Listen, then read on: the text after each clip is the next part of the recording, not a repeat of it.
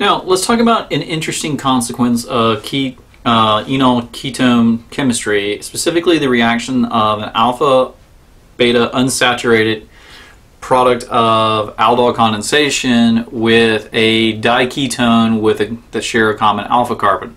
So let me write those out for you. Let's say we have an alpha beta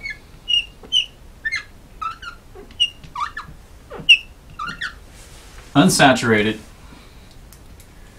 and there is a reason I'm leaving that off there. I do need a hydrogen on this one. Alpha beta unsaturated ketone plus a diketone. Put this in red for you.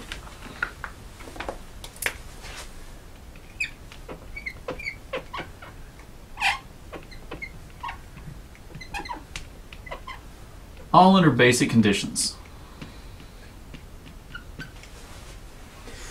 This is what we need to perform what's called the Michael reaction. So in the Michael reaction, what initially happens is this hydroxide eliminates a hydrogen from this diketone to give us the carbanion, which is stabilized through resonance through the tautomerization with these two, or resonance with these two. So what happens? Well, we talked about in an earlier video about addition across these double bonds, and we made the comment that if you look at the resonance structure, this is actually the more stable resonance structure because putting the carbanion here, the lone pairs here, allow stabilization through resonance with the ketone group. Well, because we can do this, we actually see attack of this carbon onto this particular carbon on the alpha beta unsaturated ketone. And so initially what we get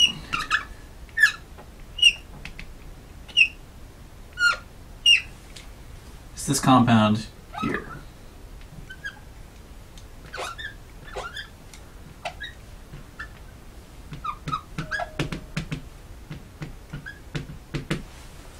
And since our base abstracted it to give us water, that water can further lose its proton again to give us back the hydroxide and give us this compound. So off the bat here, we actually have a reaction for the Michael addition where we take our diketone and it attacks our alpha beta unsaturated ketone to give us this complex here. Now, what's the complication with this? Well, this is just the Michael reaction by itself. The next thing we're going to talk about in the next video is what's called Robinson annulation.